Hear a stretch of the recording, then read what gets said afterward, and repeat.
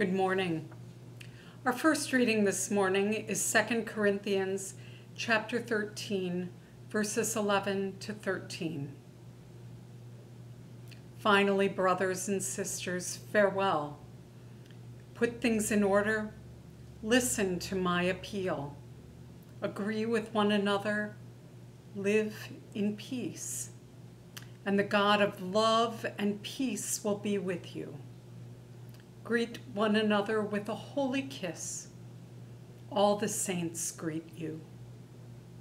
The grace of the Lord Jesus Christ, the love of God, and the communion of the Holy Spirit be with all of you.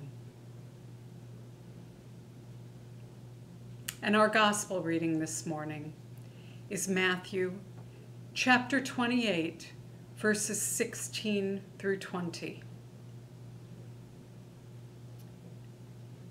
Now the 11 disciples went to Galilee, to the mountain to which Jesus had directed them. When they saw him, they worshipped him, but some doubted. And Jesus came and said to them, "All authority in heaven and on earth has been given to me. Go therefore and make disciples of all nations, baptizing them in the name of the Father, and of the Son, and of the Holy Spirit, and teaching them to obey everything that I have commanded you. And remember, I am with you always, to the end of the age." The Word of God.